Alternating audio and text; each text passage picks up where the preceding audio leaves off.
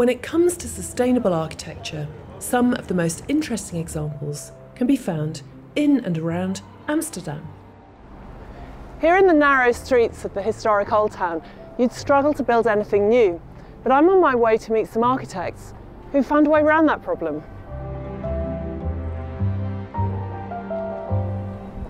Hello. Hello. Architect Martijn Poel is using possibly the most sustainable method of all, repurposing buildings that already exist. Let's go. His team is transforming Amsterdam's old bridge houses into hotel suites. They were used for hundreds of years to control the city's canals and waterways. We love working with existing structures is actually to open up a dialogue, digging up about its past. Modernising old buildings can be an expensive undertaking, but it is more environmentally friendly. Construction and demolition debris account for the largest waste streams in terms of mass in the EU, and that's before you get to the energy costs of actually building. Because that stored energy cost is something you can't see. It's not tangible, but it is valuable, isn't it? Actually, it's a pity that carbon is not measured in making a business case, but I do believe that that's the way to move forward and to have a holistic appreciation of the construction, economic value, historical value, embodied energy in its materials. The company that runs Suites Hotel is renting the bridge houses from the city for 20 years as a financial investment. So far, they have 28. I want to see another one. I think that's it, over there.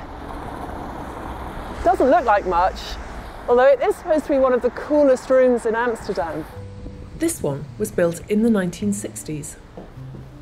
Wow, a lot of glass. The challenge is to create comfort and privacy in a structure that was designed to do something else entirely. Oh, the bridge is going up. Wow. The city's going on around us. Maybe we need to change the way we think about hotel rooms if we're going to be repurposing industrial buildings into places to stay. But can this idea of repurposing be used on a wider scale? To tackle, for example, the global housing shortage? The Netherlands alone is facing a deficit of nearly 300,000 homes. These modular units in nearby Alkmaar are designed to be repurposed and never demolished. This lot are about to start their first life as accommodation for young people, but when that's done, they can be rejigged and even relocated. So this is a studio flat for one person. Yeah. How could that be adapted or changed? One thing you can do is you can link two, and then you would have an apartment for an elderly couple. You can also make an office building out of it. We always compare it to giant Legos. Giant Lego bricks with low carbon footprints. They're made from sustainable wood rather than concrete. It's a little bit cheaper or the same price as a traditional build. The advantage is that it's much faster, much more sustainable, and it's much better quality. It's certainly quick. What's so incredible is that 3 weeks ago, this was just foundations. There was no structure here at all. That's correct. And in 3 weeks' time, people will be moving in. In a country where space on land comes at a premium, the Netherlands has found another way.